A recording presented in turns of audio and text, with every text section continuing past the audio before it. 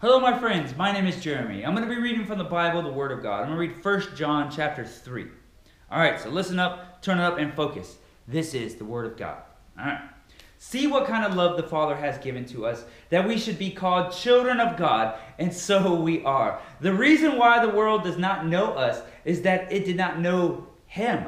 Beloved, we are God's children now, and what we will be has not yet appeared. But we know that when He appears, we shall be like Him, because we shall see Him as He is. And everyone who thus hopes in Him purifies himself as He is pure. Everyone who makes a practice of sinning also practices lawlessness. Sin is lawlessness. You know that He appeared to take away sins, and in Him there is no sin. No one who abides in Him keeps on sinning. No one who keeps on sinning has either seen Him or known Him. Little children, let no one deceive you. Whoever practices righteousness is righteous, as he is righteous. Whoever makes a practice of sinning is of the devil, for the devil has been sinning from the beginning. The reason the Son of God appeared was to destroy the works of the devil. Not one born of God makes a practice of sinning, for God's seed abides in him, and he cannot keep on sinning because he has been born of God. By this it is evident who are the children of God and who are the children of the devil. Whoever does not practice righteousness is not of God, nor is the one who does not love his brother. Love one another. This will be 3:11. 3:11.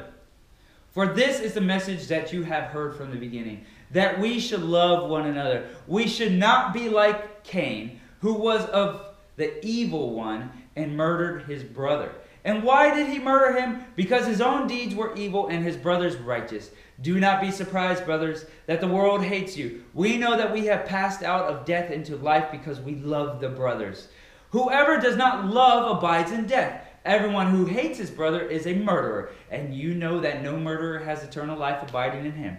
By this we know love, that he laid down his life for us, and we ought to lay down our lives for the brothers.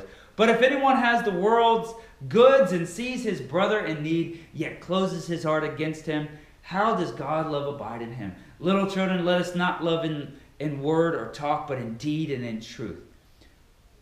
3:19. By this we shall know that we are of the truth and reassure our heart before Him. For whenever our heart condemns us, God is greater than our heart, and He knows everything. Beloved, if our heart does not condemn us, we have confidence before God. And whatever we ask, we receive from Him, because we kept His commandments and do what pleases Him. And this is His commandment, that we believe in the name of the Son, Jesus Christ, and love one another just as He has commanded us. Whoever keeps His commandments abides in God, and God in him. And by this we know that He abides in us, by the Spirit whom He has given us. 1 John chapter 3. Love you guys. Word of God. Love you guys. God loves you. Stay in peace forever. We're moving on to 4. See ya.